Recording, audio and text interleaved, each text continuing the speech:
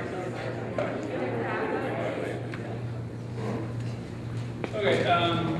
we're gonna get started.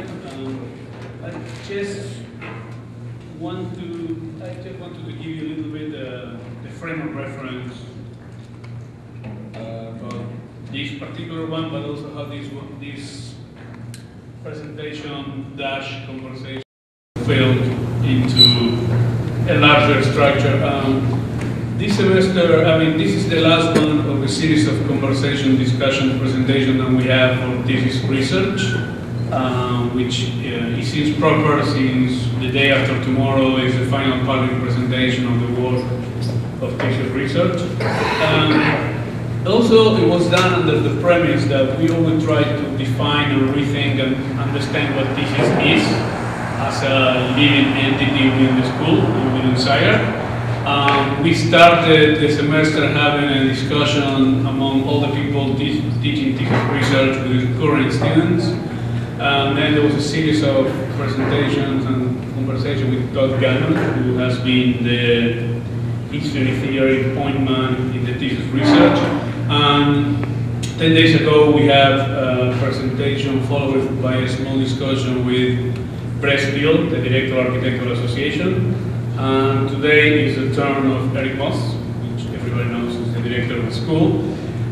So part of the ambition of this is to keep trying to figure it out what thesis is and what thesis is in the context of SCI-Arc, and what thesis is as we move forward. So originally it was supposed to be a more informal conversation, but after Brett's presentation, this became more like a counterpoint or rebuttal, or however you want to call it. So what we agreed was try to replicate more or less the format of what we did with Brett, in which I will just pose a small question to start. Eric will do a presentation, then I have 2 or 3 questions from him, and then we open up to everybody else, faculty and students, to see if we can maybe do a little bit of group therapy about what the hell is what we're doing with thesis. It seems to me, and it's not necessary that I agree with this. At the end, I'm a man of simple taste, so I'm much more primate than Eric around these kind of questions. But it seems to me that the students in thesis, it seems like everybody wants an answer. And I think it was Gertrude Stein who wrote, "There is no answer, there never was an answer, and there will never be an answer. That's the answer."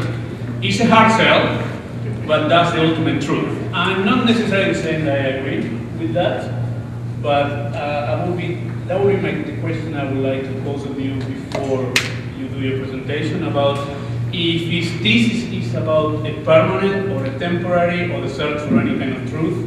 And I'll leave it up on that. If you want to move to the podium or wherever you want, or from wherever you want to do your talk. Let me try to answer the question that has no answer. First of all, I just think it's important to acknowledge all of the effort that Hernan and Ming have put into this. I think, as some of you know, when we came in, when I came in as director, there was virtually nothing left of the thesis. And I think it's been remodeled and reimagined continuously. There's no reason why that process shouldn't go on in perpetuity. And as long as the exercise is productive for the school, I wouldn't worry too much about what anybody else thinks or what other schools do, as long as it's useful for this community. The Gertrude Stein quote, the answer is there's no answer. I think given the talk that I gave the other night, it's probably more healthy that we don't turn this into a debate about what we're doing, what my office is doing, and to try to keep the focus on what you'll do and what you need to do, and in particular the way projects are chosen, the mindset that you carry into a project, what you're after, what you love, what you'll kill for, what you hate, what the relationship is between you and your thesis advisor, which I think is critical to the operation of all of this. I think what's useful to keep in mind with Gertrude Stein is that if she thought the answer was no answer, in a literal sense, she never would have been able to write a book. So at least provisionally, she had to say, for the moment, for the duration of this exercise, for this project, I'll say, this is the way it is, I'll develop a narrative, and that'll be the book. So it seems to me, even in that case, the answer is more complicated than that there's no answer. The answer was she was prepared to supply an answer, at least provisionally, which was sufficient to allow her to work on a project and complete it. And we have to do that. You don't have to answer anything in perpetuity, but you have to provide an answer in a period of 6 months. And then we'll look back on it later and see how it affected the course of it. Want to jump on you?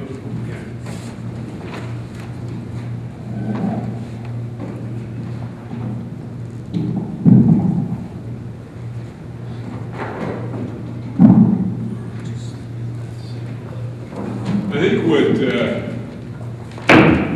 what I want to emphasize, and I don't deny there's something extremely personal about this, but what I want to talk about, as I said a moment ago, like the answer. It's all right. I don't have notes. Never any notes. Make it up as you go. What I want to talk about is a mindset, and really your mindset, which I'm relating to some extent to my mindset. You saw the other night, the work that I showed, and I think that has something to do with this. There's a Russian novelist by the name of Fyodor Dostoevsky who wrote a book that some of you may know. The name of the book is Crime and Punishment, which is not a euphemism for thesis, or shouldn't be. But it is about a character by the name of Raskolnikov, who's one of the unusual characters in literature. And what's essential to the book, and I think what's essential to us, has something to do with what constitutes thinking or learning or even knowing. If you know, how do you know? Who says so? Raskolnikov gets into a lot of complex intellectual discussions about life and death and God and things like that. And he wants to know what it means to kill. And the church can't tell him, and his family can't tell him, and all of the rules and all of the admonitions for right and wrong are sitting in front of him. They're there. And he doesn't trust any of that.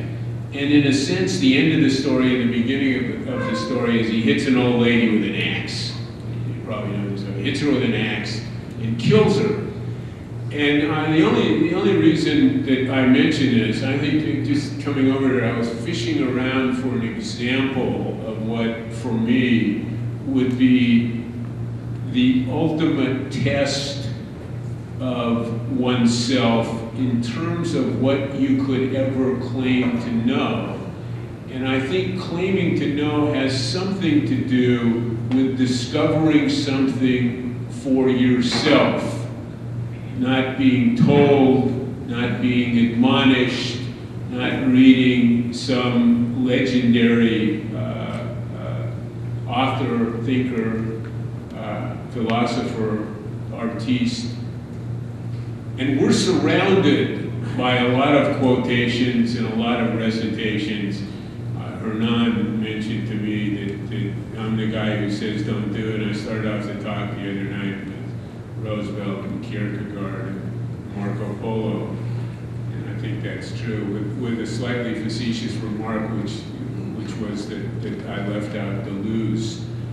But I'm not worried about that because all of you will take care of recitations from Deleuze.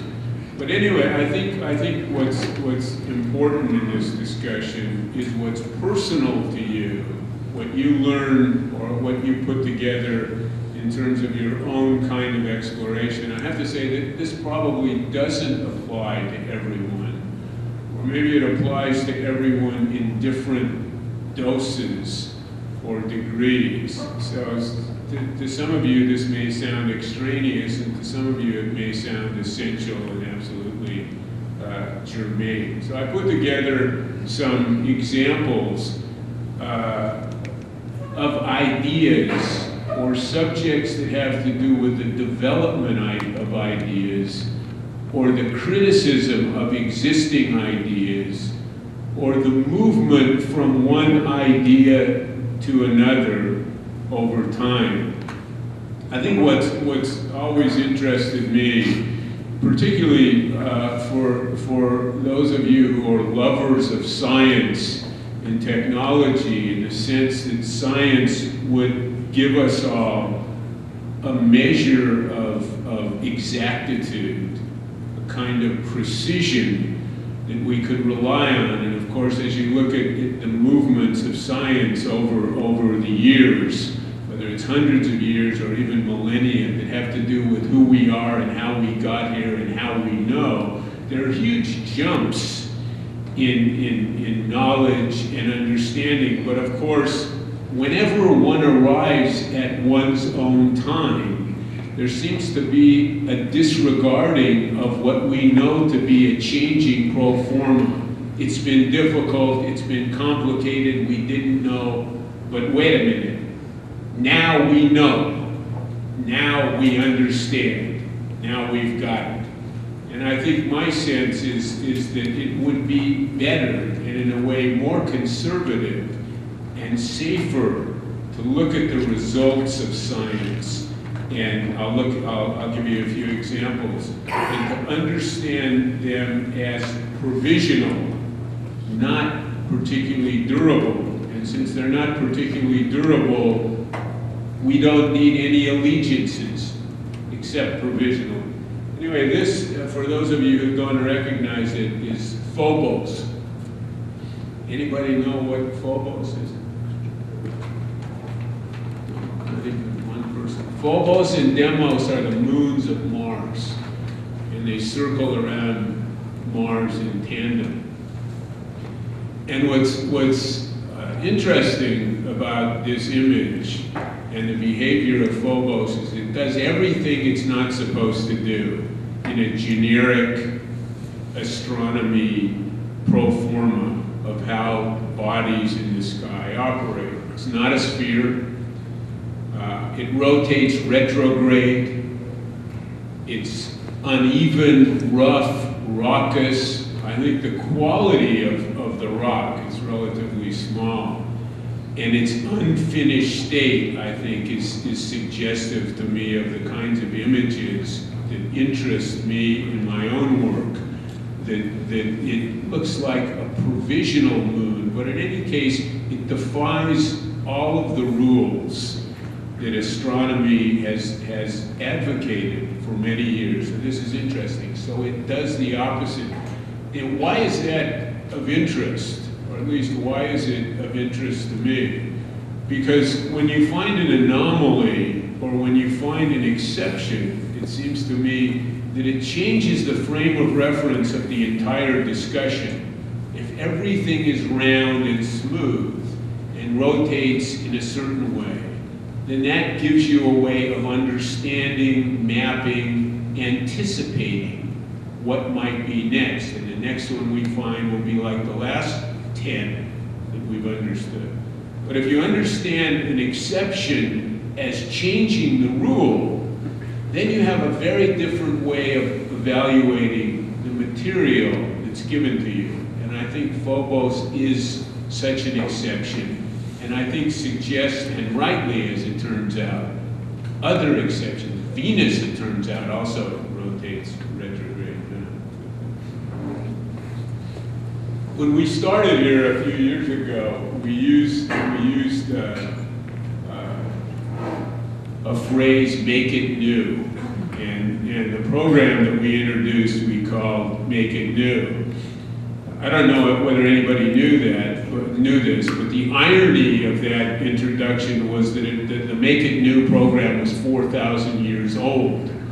So the instinct to make it new belonged to a Chinese emperor who apparently had this little piece of calligraphy on his wash basin, and according to the story, he got up each morning and he looked at that, and that gave him a sense of the nature of his obligations and how he would fulfill them by looking at the world newly each day, as opposed again to following a particular pro forma.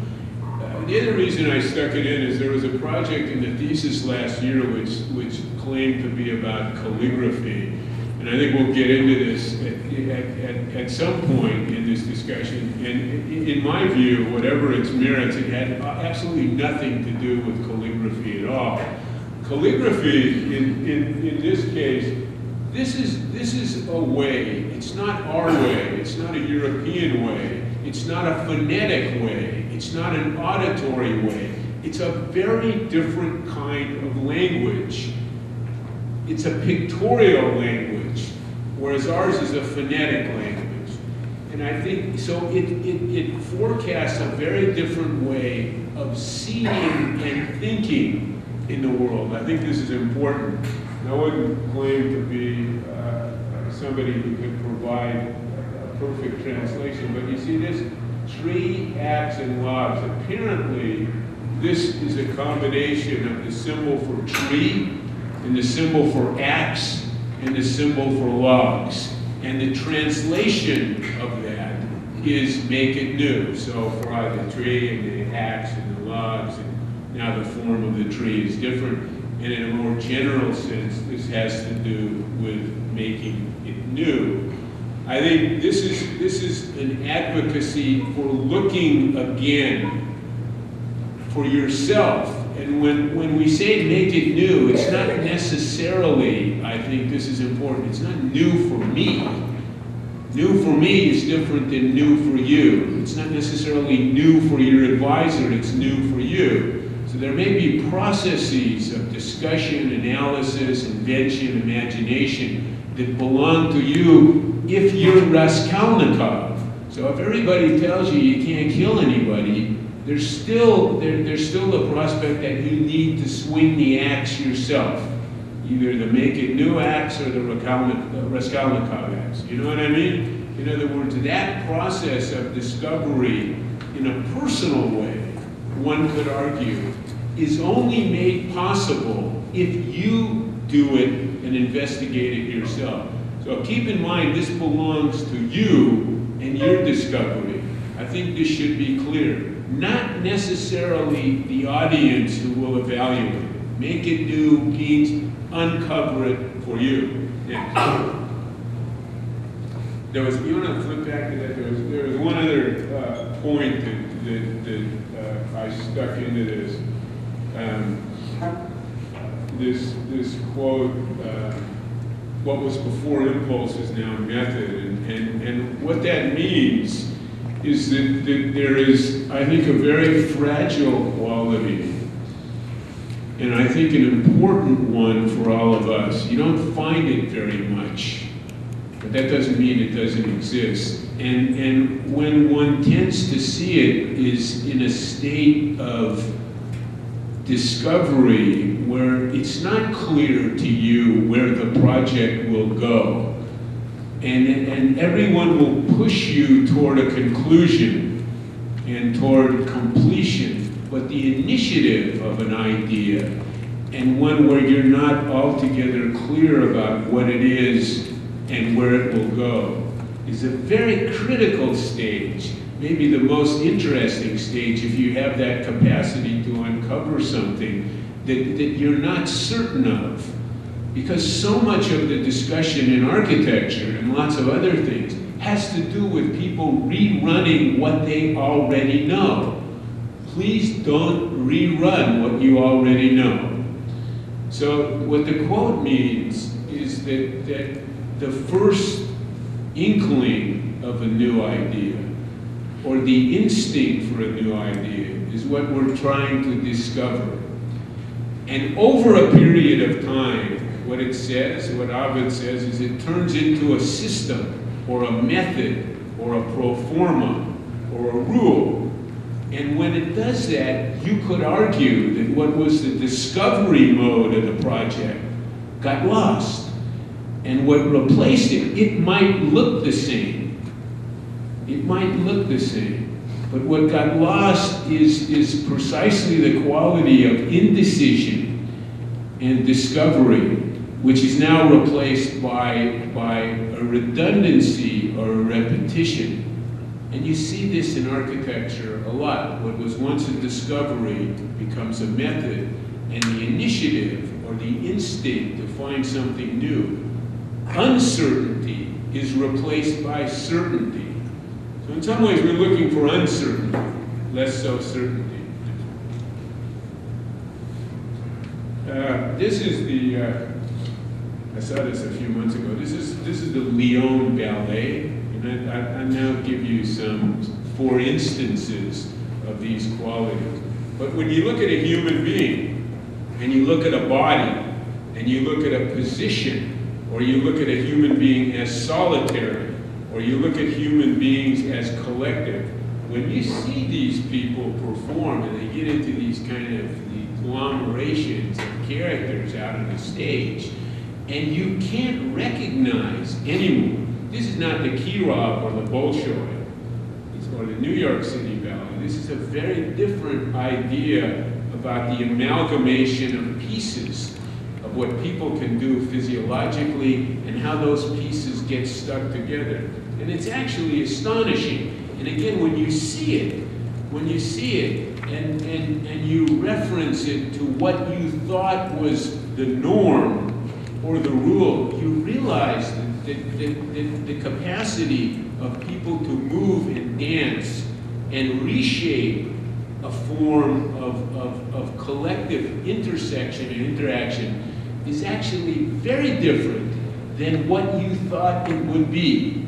So this may change the way you thought about, if you thought about it, what dance meant, or what the interrelationship between dance partners meant.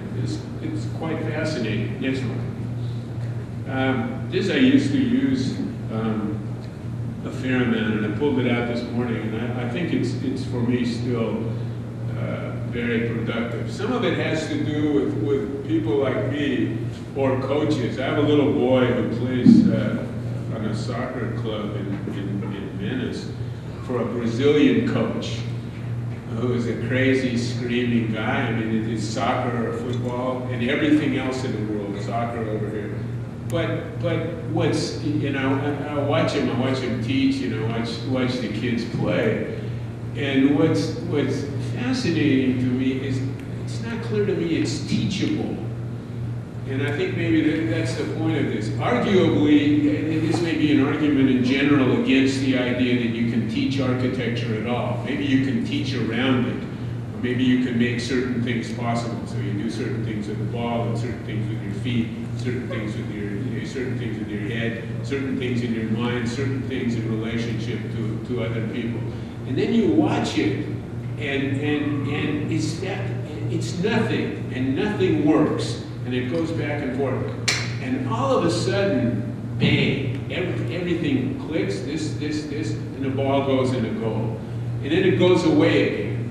So there's something about it. This is an admonition to all the Argentinian guys who are always losing to the Brazilian guys, who seem to know how to dance. But you can't argue your way to it, in a way. I mean, it really fascinates me.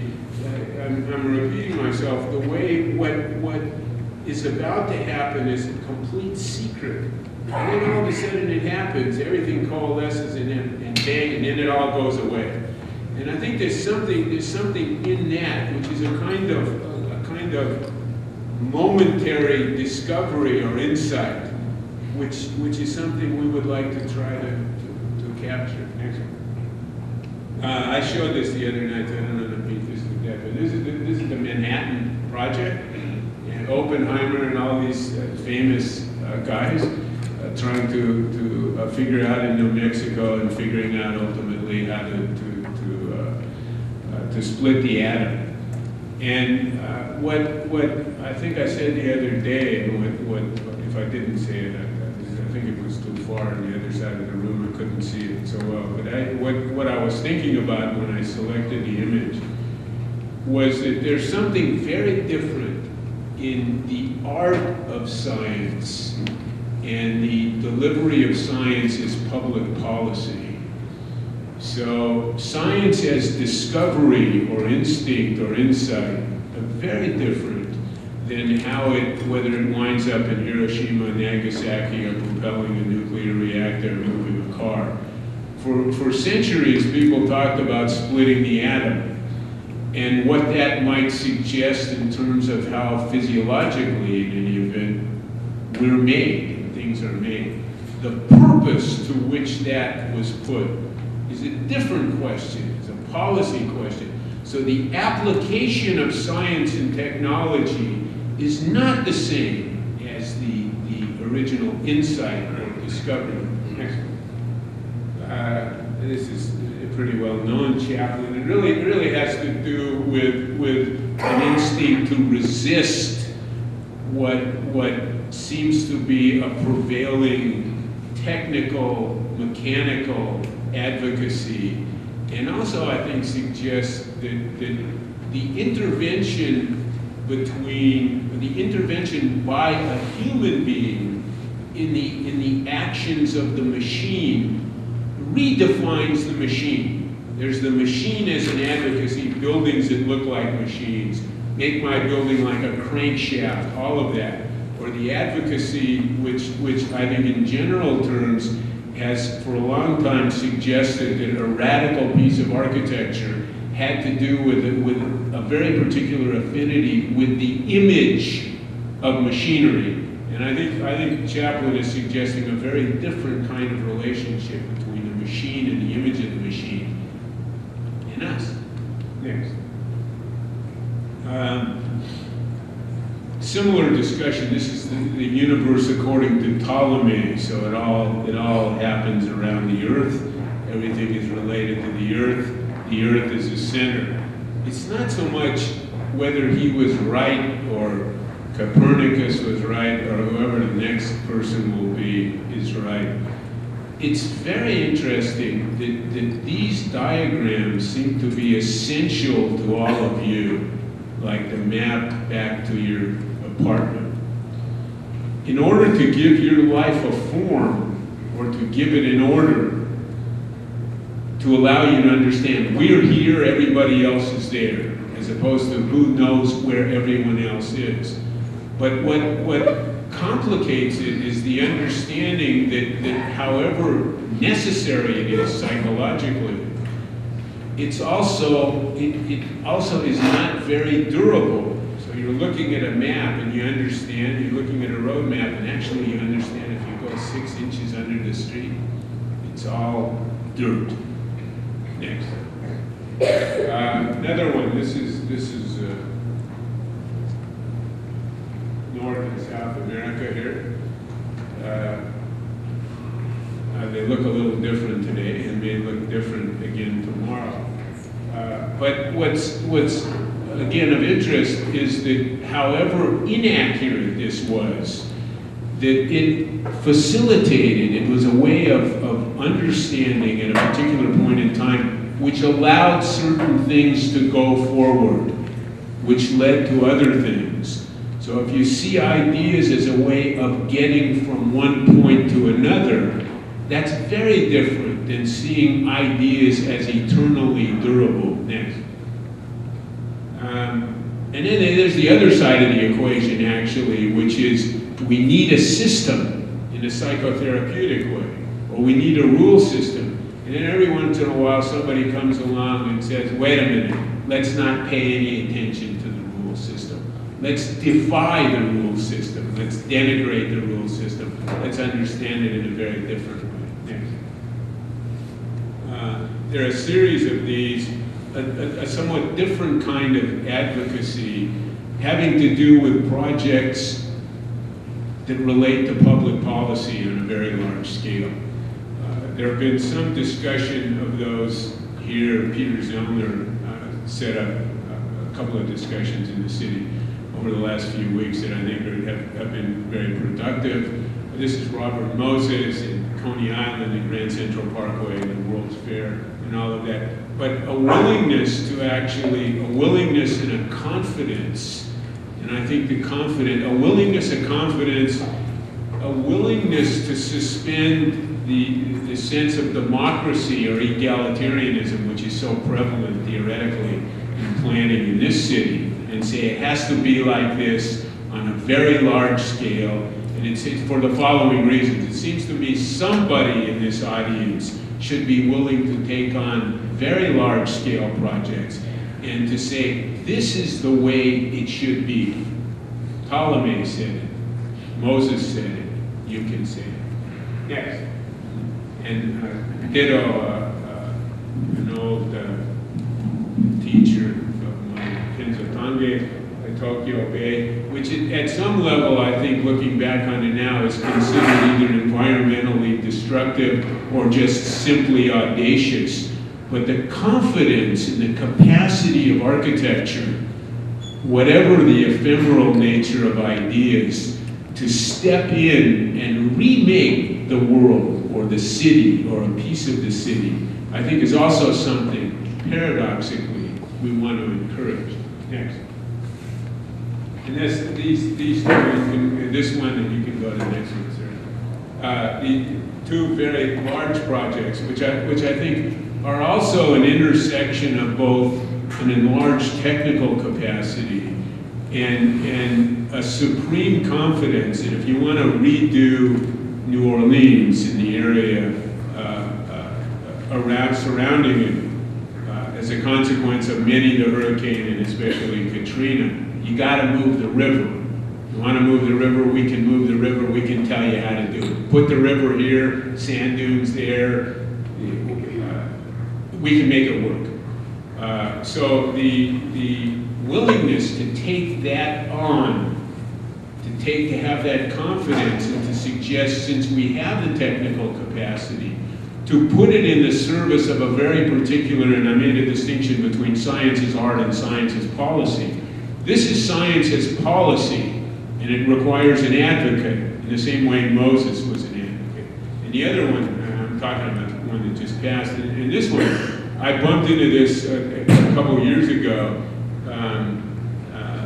which is this project that aspired to connect the Han and the Nakdong River at a cost of about $20 billion in the mountains in South Korea, and to make a continuous river connecting Japan and China through Korea, recreational use, urban use, an entirely, something which is two, now becomes one. So the aspiration to do that, to do something colossal, to change the meaning of a country.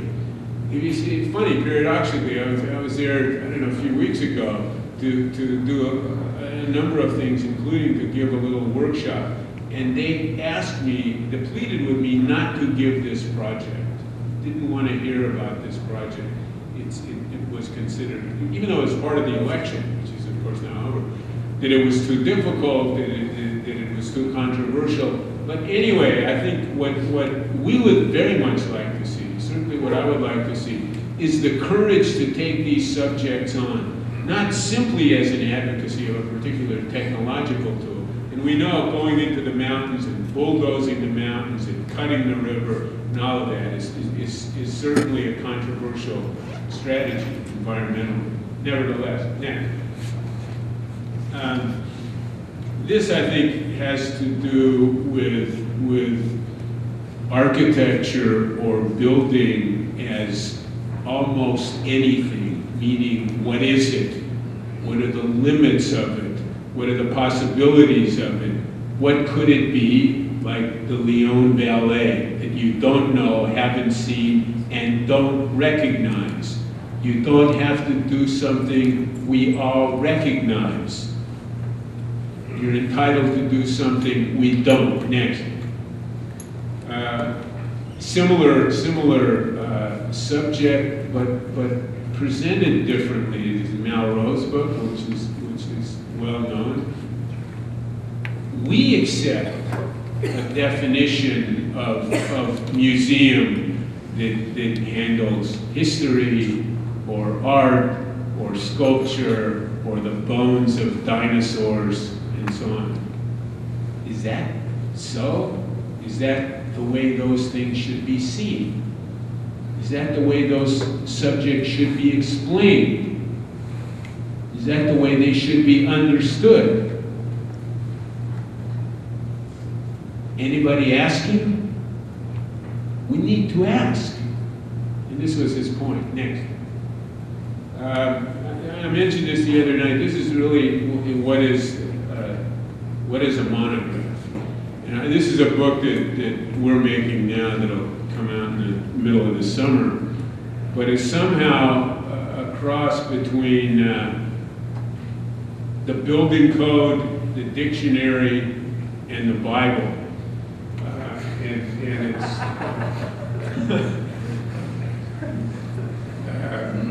and so it's of interest to us in terms of how it's done and why it was done and what its subject matter is. So what's a book? Next.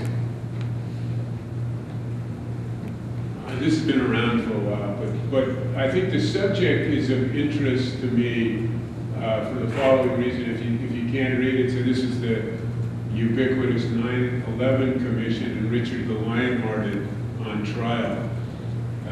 And it has to do with the continuity of ideas across time, the discussion of history, which is from time to time a subject here. And one of the things that I would like to ask of you, which seems almost so consistently missing in the presentation of thesis projects, is if there are ideas, this I think doesn't compromise your originality, but if there are ideas, if there are points of view, if there are subjects that are antecedents, if there are examples that are precedents, so the context of your discussion, I mean, Moses in New York City, or Bush in New Orleans, or the Han and the Nakhdon might all be precedents for large-scale projects and would be worth at least noting or mentioning.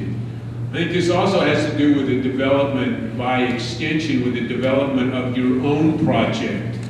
Because when you make a project, it has its own antecedents in your own work and in the history of the project. And one of the peculiar things about the representational tools that are available to us is the game seems to be to make it look finished.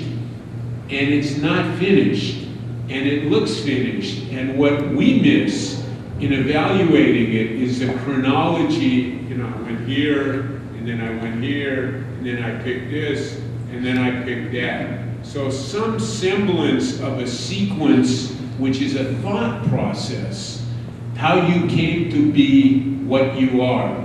Because in a way, by the time you get to the end, it's too late. So we want to see, and we'll have to see the end, but we want to see the chapters that lead up to the end. Next. This is another version of that chronology, history, over time. Nero built a house, some of you know it, it's called the Domus Aurea.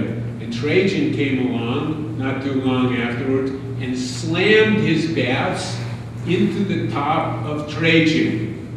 Couldn't knock it down. The interrelationship of the two is fascinating. So the way history moves and the way building in cities develops over time is not always holding hands and walking off into the sunset and kissing goodnight. Sometimes it's very friendly, sometimes it's very congenial, sometimes somebody claims to be a conservationist, like in the place we're sitting at the moment. But there are other structures and other constructions over time that have to do with the interrelationship between what you're doing and what preceded you, and how those two are interrelated. Nobody says it has to be reviewed by the Conservancy. can be reviewed by Trajan, it can be reviewed by Nero. That's plausible. You may agree, you may disagree, but there are precedents for that, and actually fascinating precedents. Next. This I mentioned the other night. Also, this is from a film. You should rent it. It's made in 1928. Victor Seaström, a Swedish director. It's called The Wind, and it has to do with my point, which is not his point. Has to do with the interrelationship of ideas as you see something or suggest something which pertains to something else, or which provokes a thought, or moves you in a direction. So much of the work we see now, and you do now, is only about itself. And it uses itself as its own reference. That's it. In this case, the Indian story here was, the Indian legend was that the wind is a horse in the sky. The wind is a horse in the sky. You see a horse flying across the sky. You don't know that, but the association of the qualities of the animal and the qualities of the wind, I think in a poetic sense, not so much as an argument, but when you see it visually, is enormously powerful. And the ability to make those connections as an architect in a poetic way is rare, but it's possible. So it doesn't only have to be about you and what somebody told you to draw or to model or to think. It can have other kinds of association and provoke very different ideas outside the conventional framework of the normal architectural discourse. Enough, or if you go to the end? Huh? Yeah, because most of the points are different in detail, but the same in general. This is a film which is funny. We're having a discussion recently about whether we should do the studios in the fall and give everyone the same program. So every vertical studio has the same program, different faculty, as opposed to advertising the projects with different project and different faculty, same project. And one of the possibilities for that program is this film, which was made, I think, in the 1950s, 1960s by a well-known Japanese filmmaker by the name of Akira Kurosawa.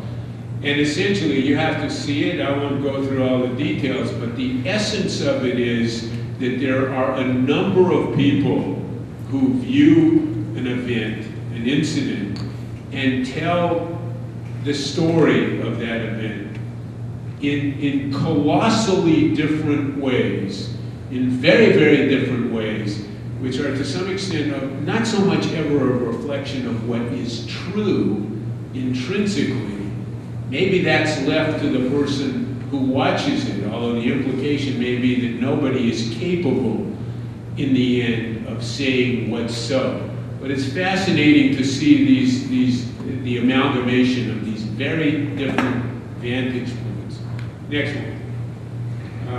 And then the computational advocacy, which I think has become very clear. Sorry. Yeah. The idea that what is essential to our affairs can be written as a code and scripted.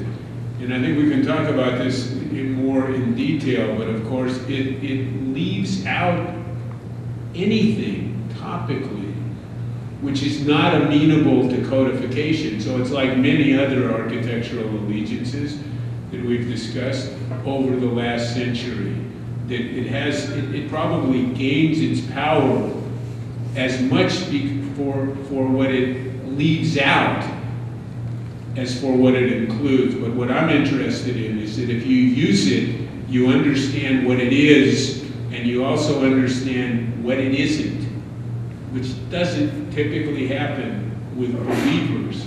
Next. This is an interest, I think, of ours going forward at SCI-Arc.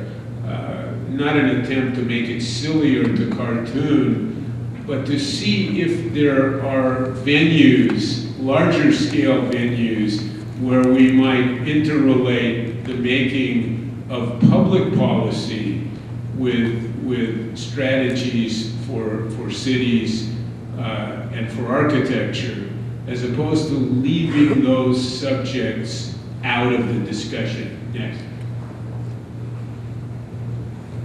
I bet you can't find this in your computer. What is this? Anybody know what this is? What is it? Tell me what it is. Immigration You know what this is? The immigration protest? I guess I asked the question in the wrong way. What is it as a meaning? What is it as a meaning in terms of immigration, end of nations, movement of populations, Anglo guys, Hispanic guys, black guys? What's the subject? Difficult subject. How do you Google that? Can you Google that? Next. This is another one that I think is more and more pervasive in our world and accepted very uncritically, I think, the role of, because I think the meaning of a brand is not an essence in the same way that a Mondrian painting might go after an essence, or Plato's cave would be the shadow of an essence. I think this is debilitating in terms of thinking. This is an advocacy of what you're taught to respond to, just like that. So you learn that the world is structured in a certain way, and there are very particular recognizable symbols to which you respond. And politicians have done this, armies have done this, propagandists have done this, and people who sell coffee and shoes do this. And I almost never hear, when you talk to architects, somebody's working for Nike, this is nirvana. It's not. I'm saying don't work for Nike, but you have to understand what these things mean, what the symbols mean, what they're telling you to do, what they're teaching you to respond to, and to look in a more circumspect way at that kind of world.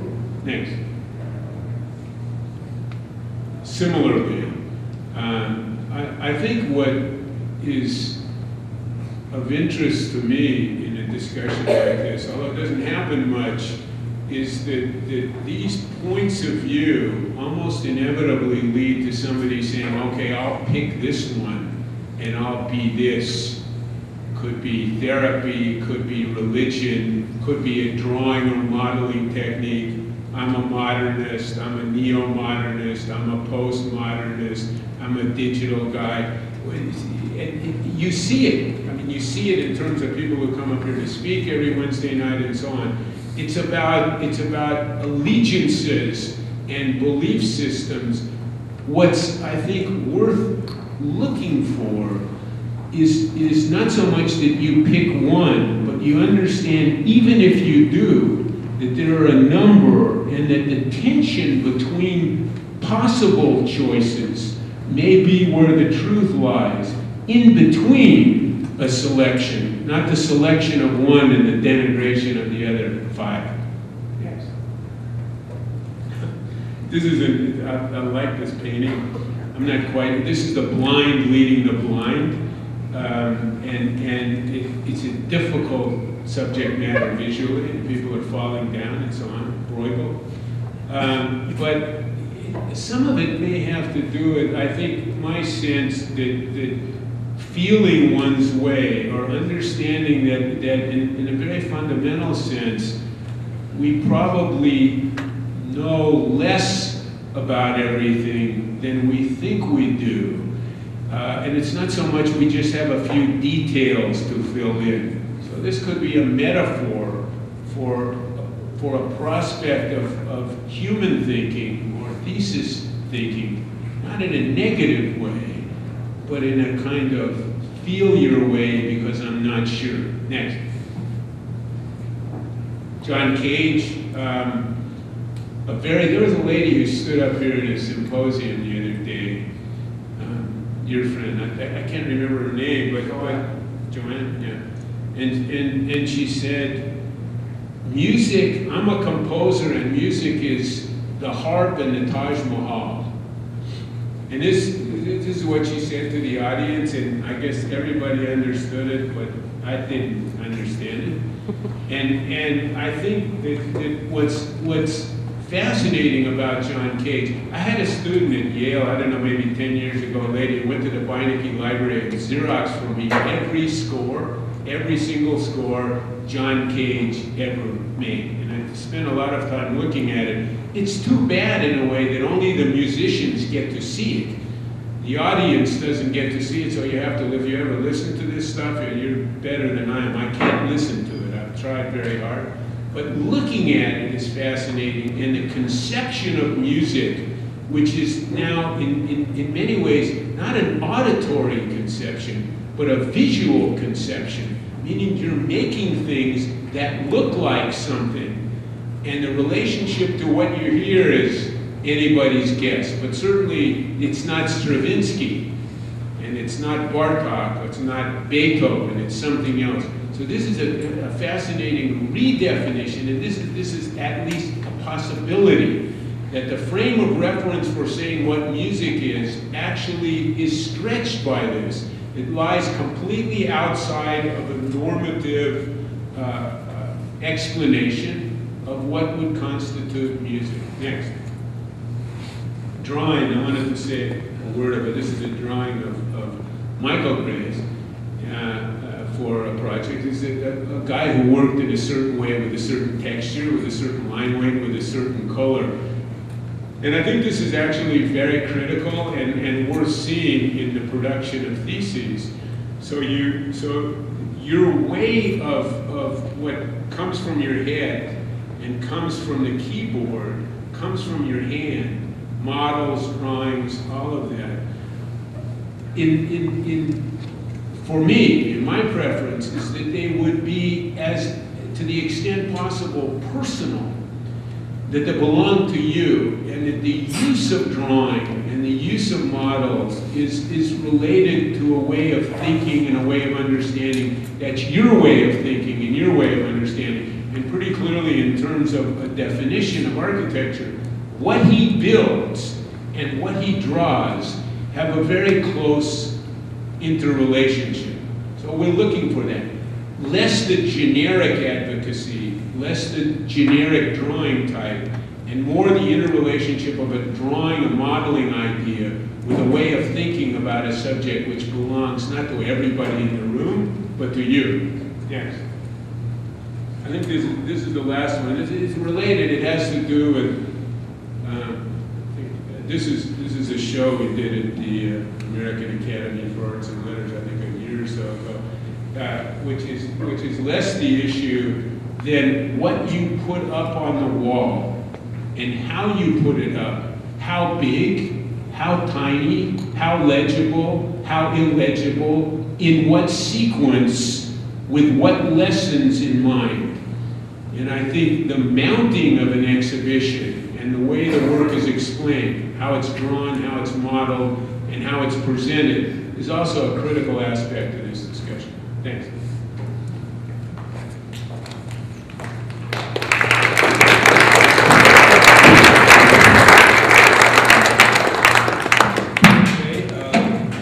Thank you, Dr. Moss, for the diagnosis. I think to see if we can change the dynamic a little bit, I'm going to save my 2 or 3 questions for later and open up right away to you guys to see if we can make it slightly different and more relaxed and formal than the usual thing. So I don't want to operate so much as a moderator, so if somebody wants to jump right away, please do so. We have a microphone for it. I have a quick question. Can you grab this?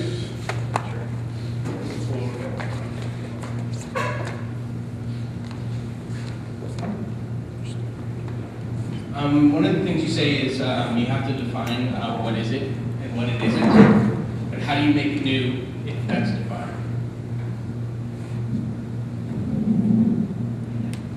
Say that again? One of the things you're saying is, like, especially word stripping or something along those lines, is that you have to know what it is and know what it isn't. And don't try to make it what it isn't, but kind of understand what But it this is is. not so easy in any way. I think this might be an aspiration, or it might be an idealization. I don't know that you know. We're talking about what you would aspire to, or even if you can't do it in a certain sense, that you know, you understand the limits of what you're doing. And I think this is important. In other words, are you doing what everyone else is doing? Are you using what you have as an architect? If you think, and this is a debatable point, that architecture is personal, we've always said that, and you educate architects one architect at a time. That's a little bit true and a little bit BS, but there's some truth in it.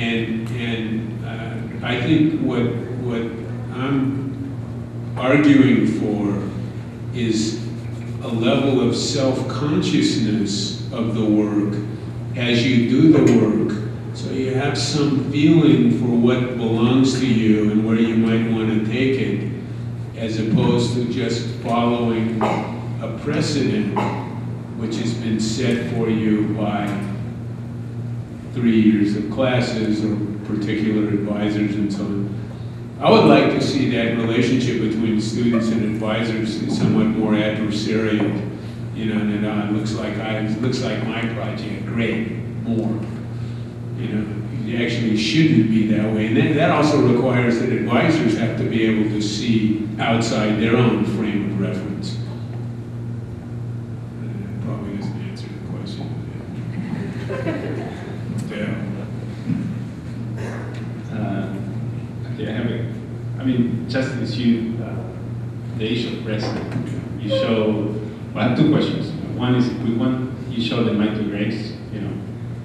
It seems to me that what you were trying to imply is that there's definitely a particular personal style, the way he draws, the texture, and so on. Now, you could not see those drawings, you know, unless you've seen, you know, Aldo Rossi's drawings and depiction of certain things. Meaning, you know, there's certainly a precedent to even the most innovative things. So that's one of the things. I mean, my take on it, and I think, well, I don't know if you agree or not, but is that there's always that kind of level of influence, and that is actually pervasive as it is technology, and you'll be foolish to deny it. The question is how you can move beyond that. Right. So you bring the question. I think that's a good point. No, but then the other thing is that you bring the question of personality, which I think is it's a very important one. So it brings me back to Rossi.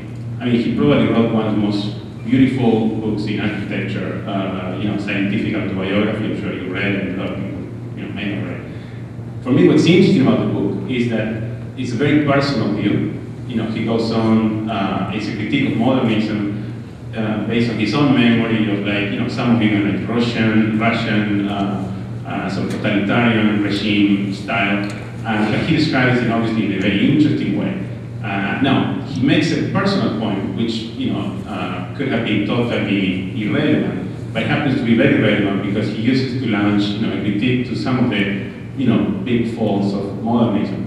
It seems to me that many times we don't see that you know, projects of Thesis. You see the personal part, but sometimes you don't see the kind of relevancy of that argument in relation to a particular context in a way.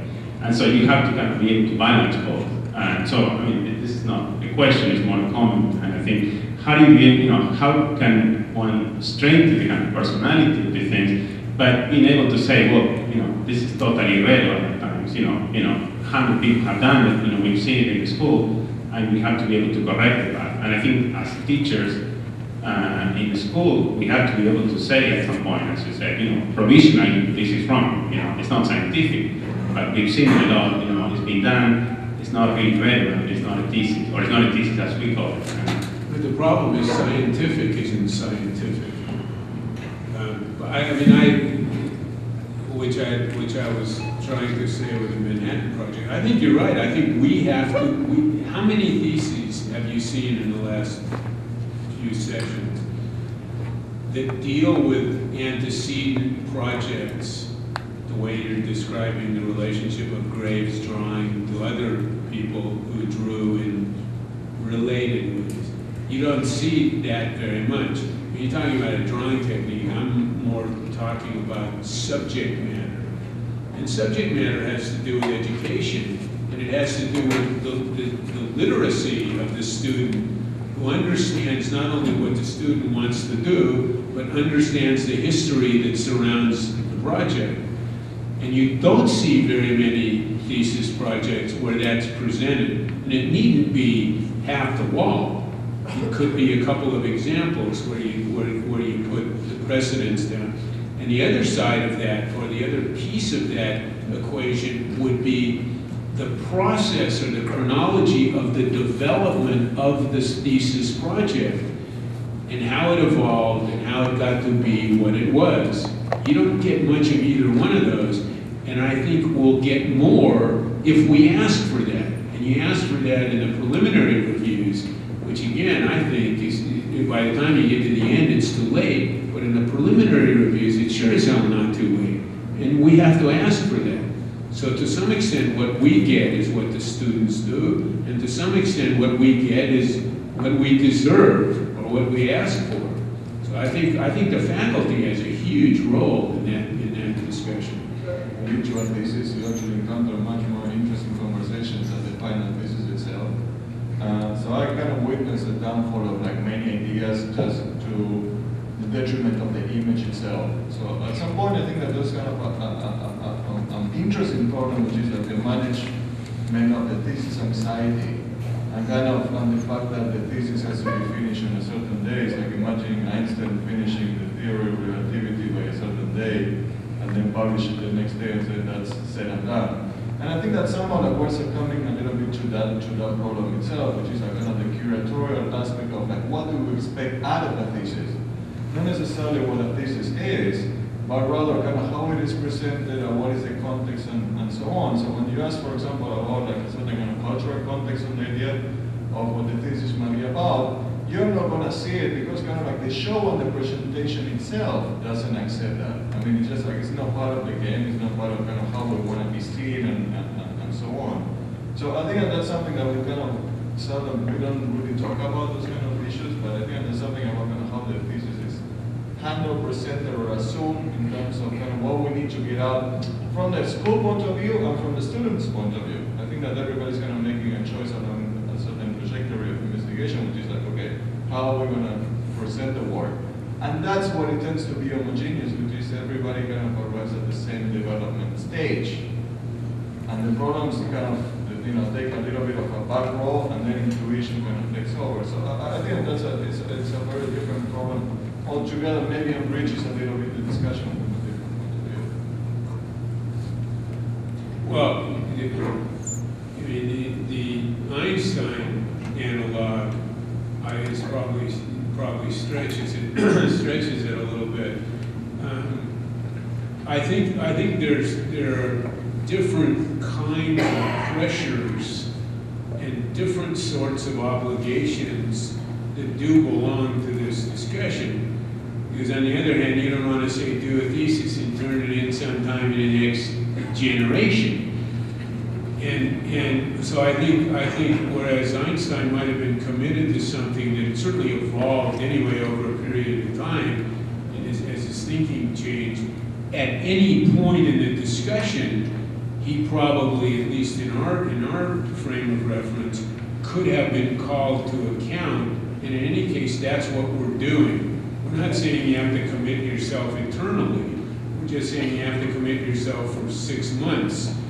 And I think this is okay. It's actually in a practical sense, practical, impractical sense, for people who produce work for building departments or public presentations or competition deadlines or reviewing shop drawings so the guy makes his deal or whatever it is. All of those kinds of interventions between what's in your head and what the world asks from you are part of the production of architecture. They might be more distasteful or less distasteful. You might be able to move them in one way or another in some cases and not in others. But I think to obligate a student to produce a body of work in a certain time frame has a component, an obligatory component, which is it belongs to you, it belongs to you, it belongs to a bigger discussion. And if you want to participate in that discussion, if the competition is due on the 1st of July, and you want to be in a game, you get it in the 4th of July, hasta la vista. But you don't have to do it. But once you join the game, I think so that part of it, I think, it doesn't trouble me. I think there's a reality to that, which I think isn't the ultimate reality, but it would be useful that it would be recognized, because if it's not recognized, if the ultimate reality is the implementation, you ain't implementing if you ain't submitting. So I think there's that. The nature of the presentation or the relative depend. I'm not saying that the work should be presented at some time in the near future, but rather kind of how do you filter and edit your work to kind of like accomplish that date? And I think that editing process is the one that tends to be pretty. Maybe it doesn't have to be finished. Maybe you could have 3, 4 hypotheses. But we're assuming that there's an editing part of a long history of developing any one idea that has to be edited for such and such day. We are, because we have like a certain amount of, we have a certain bits or count to account for. So I think that editing process of kind of how like the information goes from idea into presentation is something that kind of we might tend to do it in a very particular way, in a very SCI-Arc way. And I think that's kind of something that you can bring. Well, that's too bad if that's true, but I think there's room for a discussion. That might be part of the problem.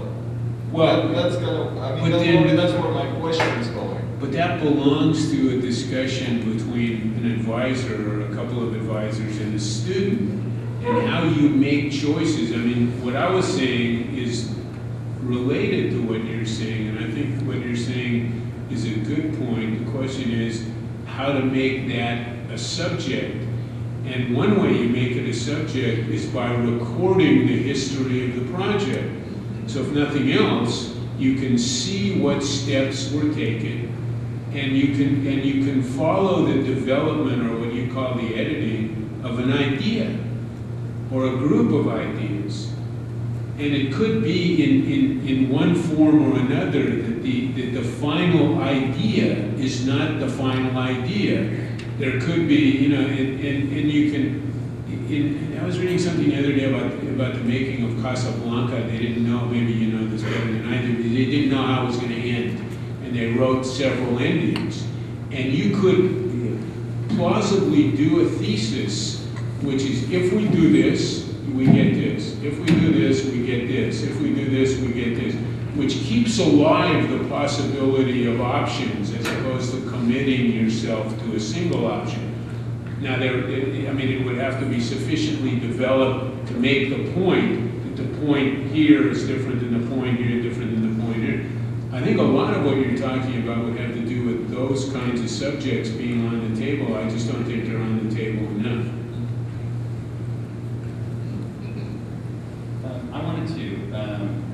I'm really happy that we've come back to some of these images that you brought today, because it brings us back to where we were at the other day, and also to make the connection to your own talk.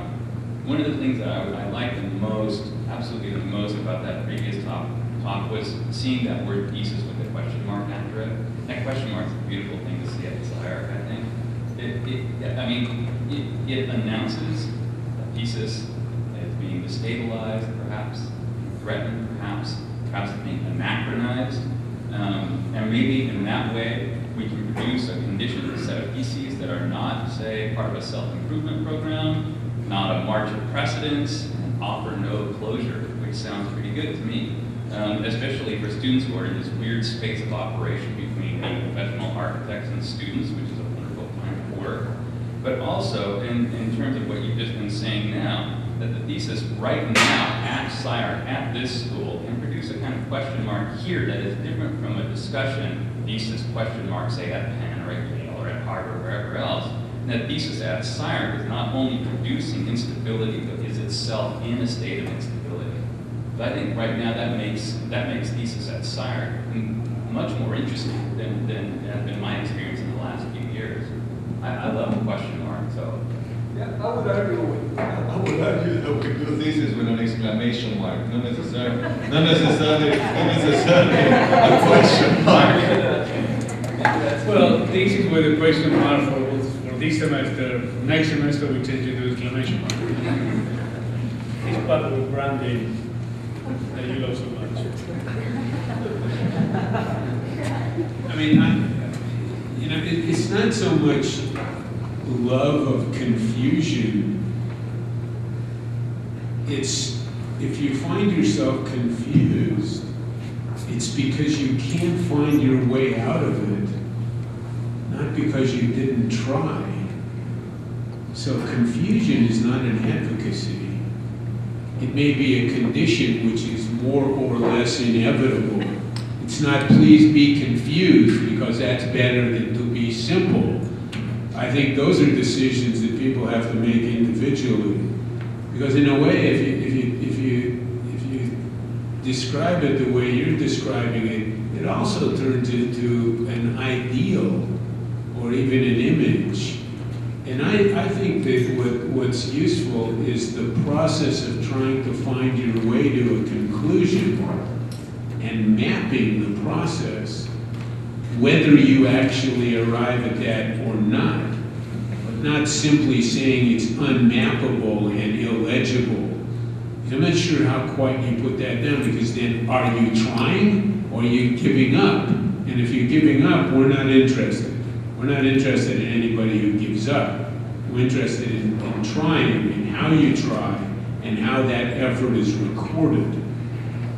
And maybe for particular students at particular points in time, there is a solution and there is a conclusion and there is a belief system. And I don't want to preclude that either. That's why I said a lot of this has to do with a personal point of view. It shouldn't apply, it should only apply where it applies. You have to decide if it applies, not me. I wonder if you guys would talk a little bit about something I know you really enjoy discussing, which is failure. And let me kind of help you that. This past weekend there was a rocket launch from North Korea, and everybody kind of got very worried that ballistic missiles were going to be going over Japan, landing in Alaska, and demolishing the world. This morning in the paper there's a really interesting second page, sort of one sentence saying that in engineering, the thing that's the most valuable is the failure. Because that's when you learn something, that's when it opens up the problem, that's when it's not known is somehow be realized. And much of it, I think, has to do with your discussion of science that you kind of explained to. And also embedded in lots of the discussions that you had this year about the role of architecture in discovering the potential for failure. And I'm wondering, as we're talking about thesis, whether that connection is useful to make, and not just the kind of argument for Diogenes, which is really about always being an honest man, or the kind of enlightened. Did he ever find anything? No, I didn't. Isn't that a paradox then? Yeah. Well, I think the other night, well, you know the project anyway, make sure that the bent glass broke. Yep. And said to the audience, failure is not failure. Actually, I think sometimes failure is failure. and the question, because I think this is getting a little too Aristotelian. You have to take something on, which I think is substantial enough. I mean, if you trip on the threshold and fall on your face, so you just took on the threshold, you didn't, and you couldn't hurdle it. So this doesn't really amount to anything. So I think if you try to do something or make something or study something or advocate a particular use of a tool or a planning strategy or something, you could tell when you looked at the results. I think you could tell, the student could tell, the faculty could tell, the jury could tell, the nature of what was being taken on, so that whether it ultimately succeeded or whether you could say it didn't succeed and this is why it didn't succeed and this is what I'll do next in an attempt to remedy it. So I think then the issue of failure or failure as a substantial, as an achievement has to be understood in a certain way. It's not failure is good, confusion is good. You're not trying to fail. You're trying to succeed. But if you take something on and it doesn't work, and we can document that and discuss it, then we've moved the discussion in any event. The Korean thing is very complicated. It's about understanding who's asking the question and who recognizes the questions to begin with. And I think there's a dynamic in it which is really powerful, both emotional and intellectual. And it's one which I think is a dynamic that in this school doesn't really operate so clearly at the thesis level. The expectation of the kind of realm of questions and the kinds of answers is really where the problem is, not so much whether thesis or antithesis is the thesis, but really the conversation about the question asking and they're making is significant. But I will say, I mean, one couple of things I would add to the issue. For me, the notion of failure or confusion is not that it's good or bad. I think it has to do also with relevance. There are failures that are really relevant, like this one, the Korean missile launch, is a relevant failure because what implies into the geopolitical experiment and so on. The same with the confusion that has been through history, certain confusion that were really relevant, some of the other ones that are not. And it seems to me like that for me is one of the core questions in the running thesis is how we start to address and are be able to articulate the level of relevance in what is in play or not. And it seems to me that whether we like it or not, any cultural discipline or activity like architecture and so on have an individual and a collective, a private and a public phase. And part of the problem to me with thesis is that in your own body of work, like you can choose when you put the work out to be discussed and debated and so on. You can choose what competition you want to be in or not. This is for, in this context or any context, actually you don't have that choice. It becomes automatically a collective public debate discussion about relevance. And it seems to me that one of the key questions is how we develop mechanisms and help the students to figure out how to make that transition between the two states, which actually they don't have the luxury of the choice. Well, I think if they go back to the Korean, I don't think this needs a long discussion. It could be a long discussion. It's the success or failure of what the Pyongyang characters did had actually very little to do with the technical success of the device. So, I mean, the attention they wanted, and whatever they were attempting, whatever point, the geopolitical point they were attempting to make, is made. You could say that in there the failure was a success, but all I'm saying is that the technical success wasn't the issue. So the capacity to shoot 3-stage missiles into the sky and to do that already suggests an interrelationship of countries and peoples and provokes issues, which makes, as soon as they lit the match, something went off the launch pad, they succeeded. So I think part of the discussion may just have to do with this may be what Hernan is saying, with what we decide constitutes a definition for a successful presentation of ideas. And in general, if the subject is different when you leave it from when you found it, then it's moved some distance. And I think that might be where we want to go. Not that it came to its conclusion, but you started something valid, something real. You started it, even if you didn't finish it.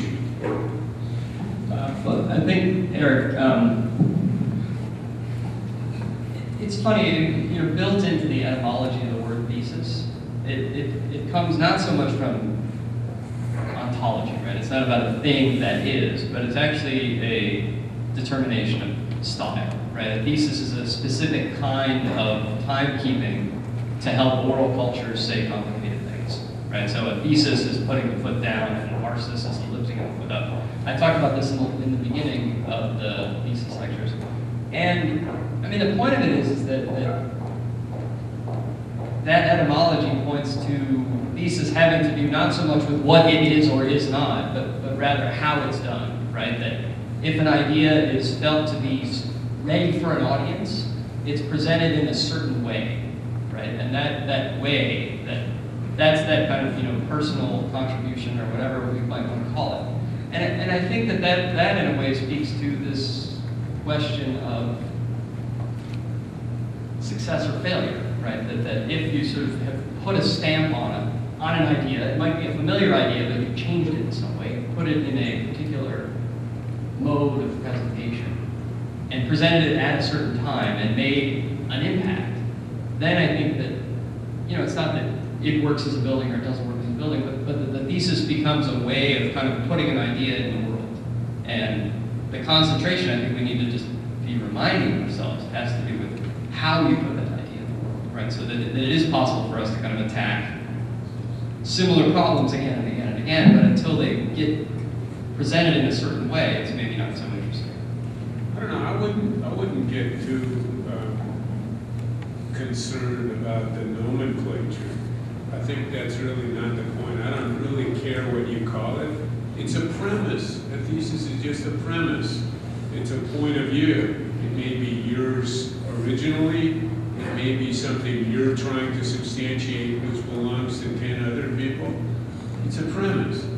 And I think our argument in a pedagogical way was that having dealt with students and told them and educated them in terms of representation, in terms of history, in terms of technical issues, in terms of underlying social or political or economic or philosophical concepts, that it would now turn around and in a way they would give back to you what you had given to them. It's the old, you know, what I said and what you heard.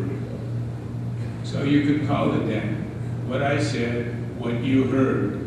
And getting into this other argument about whether it's the right subject or the wrong subject, I think we're looking to see what you heard and your response to that.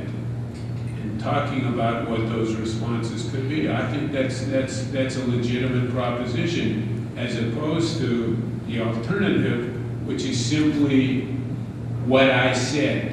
And you never get a chance to say on your own what you heard. And I think we're saying you need that opportunity to define a point of view, however provisional, however abbreviated. This is okay.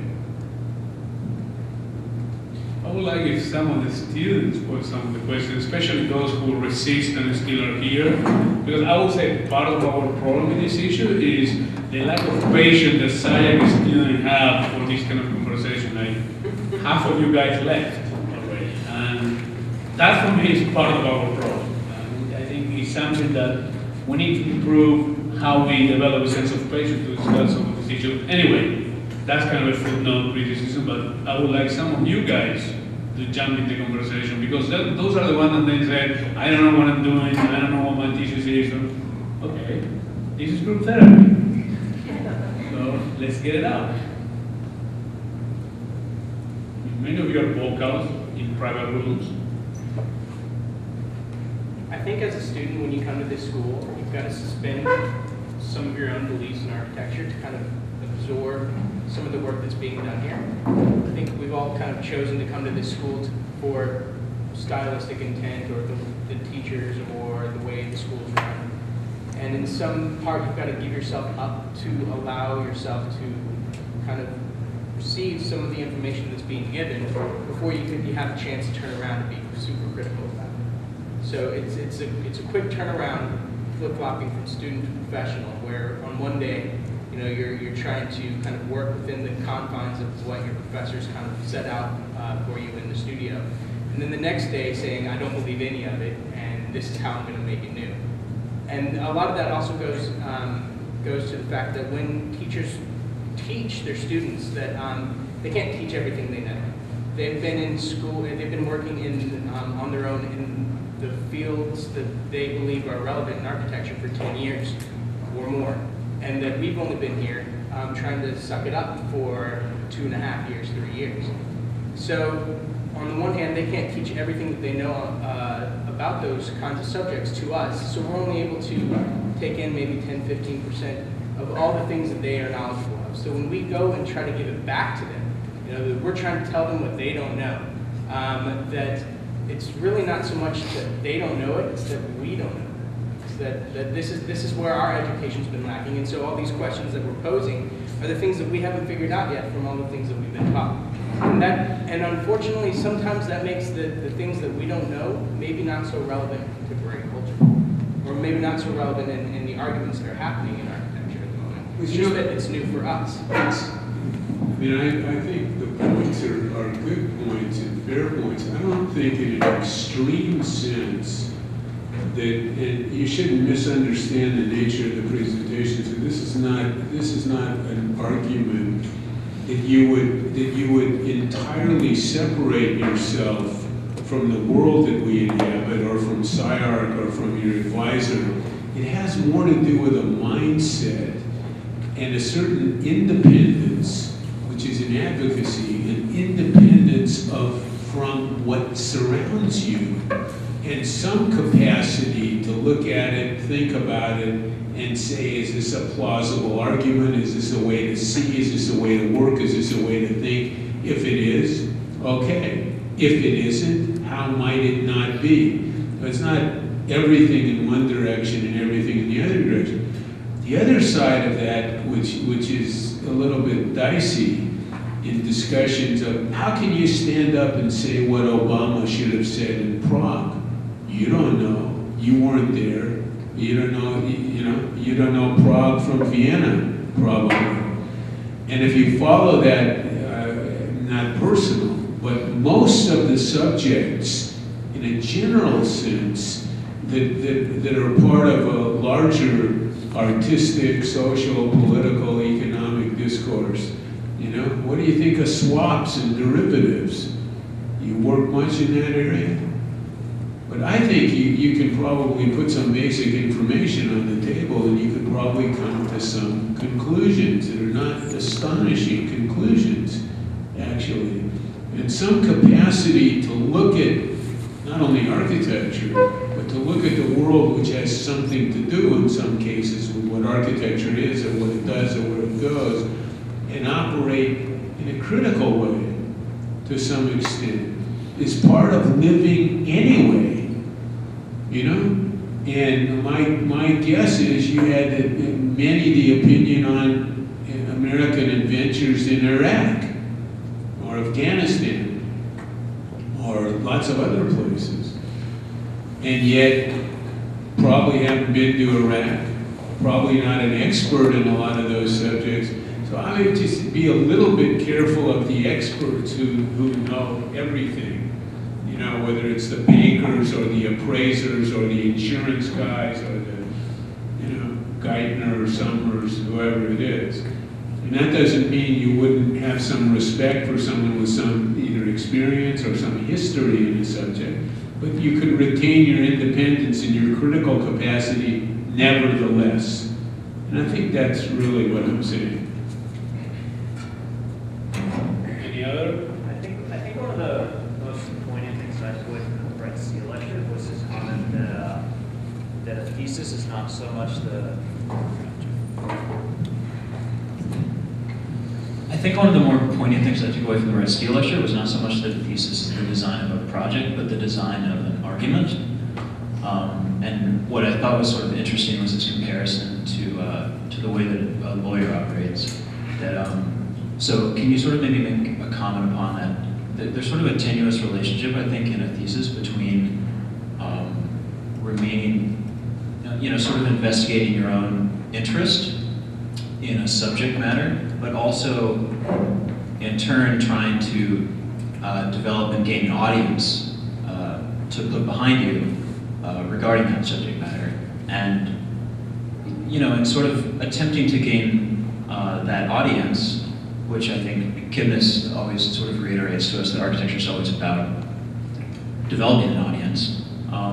How do you kind of see managing that relationship between kind of remaining true to yourself, but also establishing an audience to propel, your reasoning forward?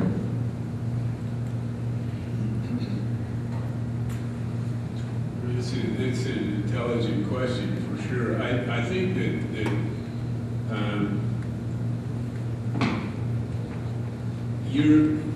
if you're developing an argument in an area that you know, and it's a question of how to state a sequence of points that would lead you to a conclusion, I think you're doing something that I'm suggesting is actually what you shouldn't do. I mean, I don't agree with Brett. I think he gave a great presentation. I don't think I agree with his. To me, it was the commentary of somebody who doesn't make things. It was not the commentary of somebody who does make things. It was also retrogressive. It was looking at things that have been made 60 years later in light of certain presumed results. I mean, if you take any of them, if you take Bob Venturi's project or his argument, it wasn't the kind of argument, at least from my point of view, that I'm talking about. You don't know why he selected what he selected, what he left out. You don't see it in that form. It was presented as a conclusion.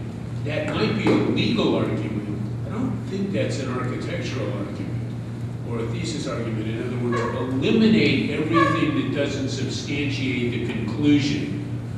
Because I think the kind of argument, if you want to use that word that I'm talking about, is that you would include a whole series of things that might not substantiate the conclusion, but in a certain sense might be suggestive that the conclusion itself is a compromise, or there are other ways that the project could have been pursued, which is not the kind of argument you would make in a court where you're trying to win and you're trying to persuade a jury. The other argument about creating an audience is a tactical and a political argument. Venturi actually took on, just to pick on him, because Brett talked about his work, took on essentially the audience, or at least the majority of the huge majority of the audience. He was fighting the conventional opinion. There probably weren't three guys around him other than the instructor we were talking about who really would have supported that kind of argument. He could never have made that thesis, I wouldn't think, at Harvard. He probably only could have done it at Princeton and maybe Yale. I mean, it has to do with who's teaching and what was possible in that context. So he actually, I mean, whether he was looking for an audience or not, I don't know. But probably the best way to find an audience is to test the wind to see what's being supported and find a way to get more of those people to side with you. I don't think that's what you want to do. I think he was the opposition. He was the adversary. Everyone was his enemy. Everyone. I don't think that's a way, in retrospect, he then was a voice added to other voices, which I think started to suggest the limitations of what is considered to be doctrinaire modern architecture. So he took it apart. And in the end, he had quite a substantial audience. He did. But at the point in time when he took that trip, I think he was pretty much on his own. Yeah, but is that not how we measure the success now, 30, 40 years later? that he did gain an audience. I mean, there are plenty of people in Yeah, but you can't do that. You can't measure a presentation you make today 50 years from now. How are you going to do that? Then how do we measure a level of success? Well, I mean, you can't measure it that way. That it was easy to do. I mean, again, to pick on Venturi, it was pretty easy to do what Brett did. What he should have shown is he should have shown the whole class or a group of projects. And some people may hit something at a point in time when a thesis is done. On the other hand, the thesis may lead to a whole series of things, and 20 years later, you have some idea about what you wanted to do or what you wanted to say and didn't know how. So I think to make it easy for you to judge it might be to weaken the process. I think what we're talking about is a process of thinking. I don't know that there are any guarantees that it'll lead to a conclusion as clearly on a line as what Venturi seemed to do. But I wouldn't worry about that. I don't think that's the objective. I don't think you're not looking for an audience. And I don't think it's a legal argument. I don't think either one of those are true. I think those are public relations discussions. They're not architecture discussions. They're promoters discussions. Kipnis is also not an architect. If nobody tells him about it and makes him part of the audience, he won't know. And to be a critic, he needs to know, nothing personal. A lot of it is up to you. So what do you think the objective is then? If that's not the objective, what's the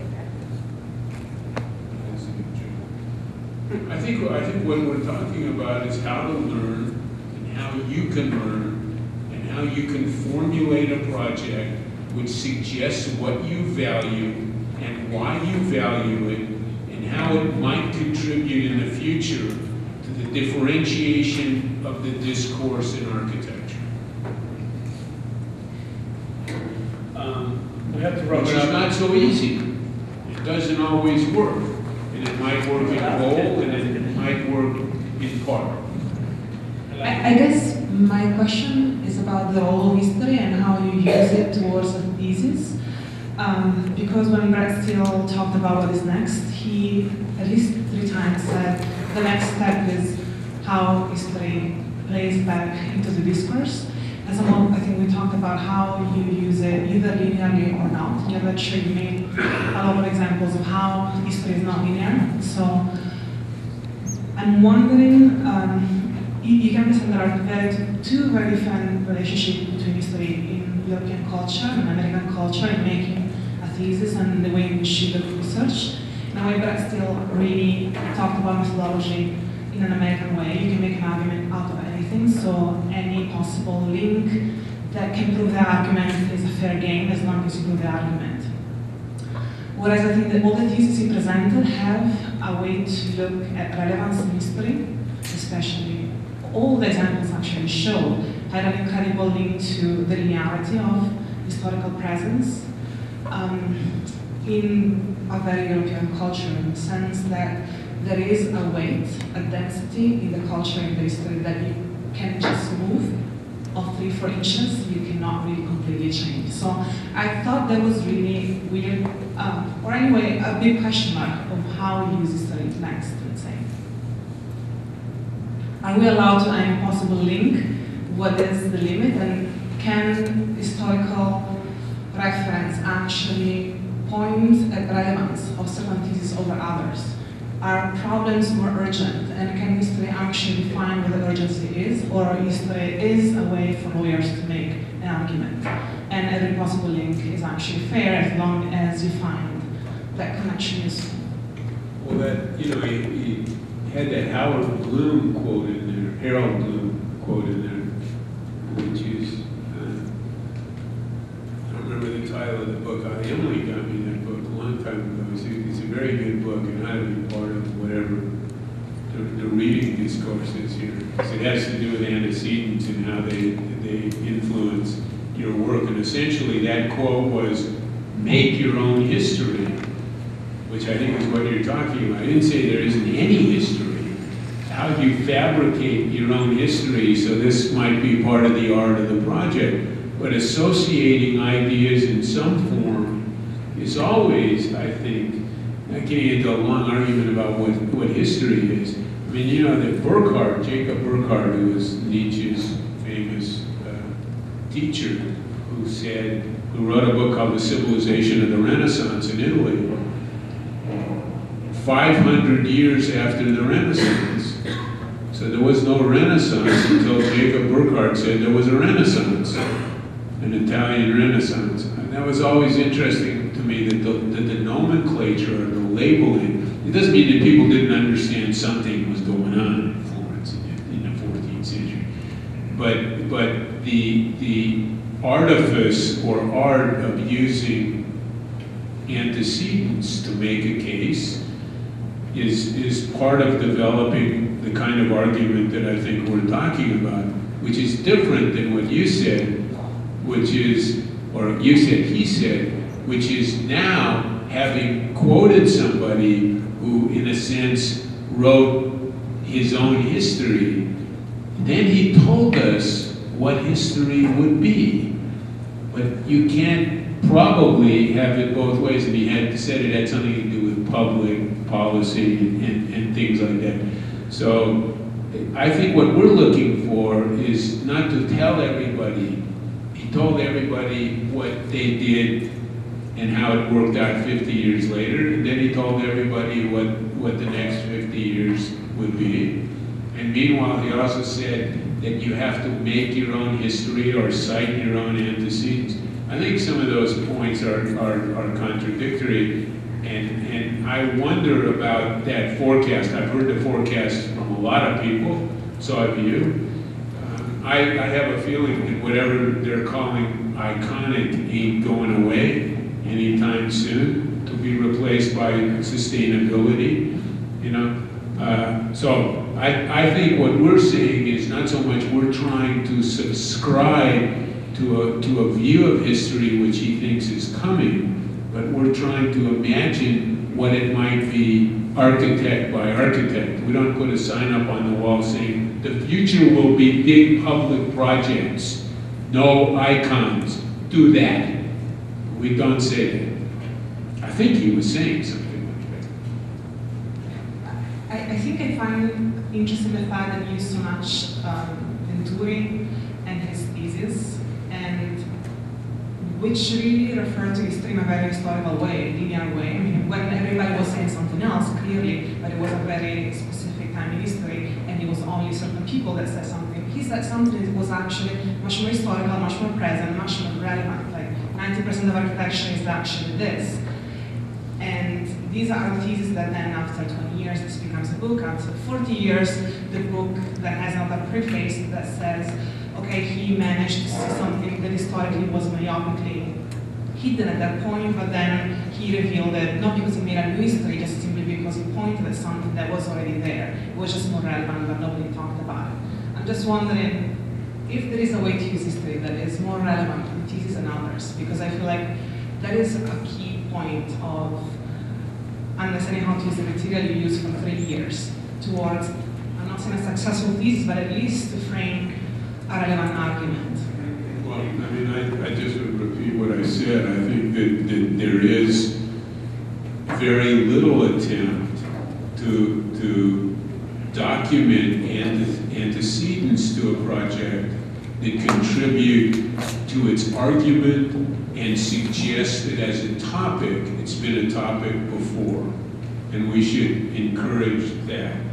And secondly, there is also very little attempt to record the project's own history and development in stages as certain decisions are made, which could theoretically have been different decisions, and we should do that too.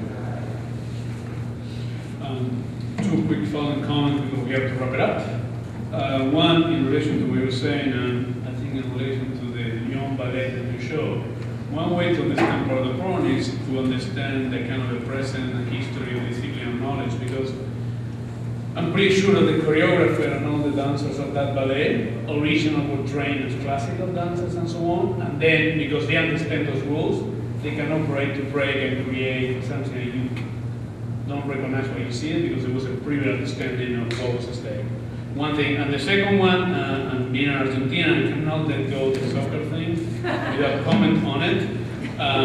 It's true that to an extent we cannot teach that magic moment, but Brazil between 1970 and 1994, they couldn't win a World Cup because they couldn't develop an update tactical system that allowed and structural logic that allowed that magic to happen individually. So I agree we cannot teach that talent, but I think we can teach the infrastructure that allow that talent to happen.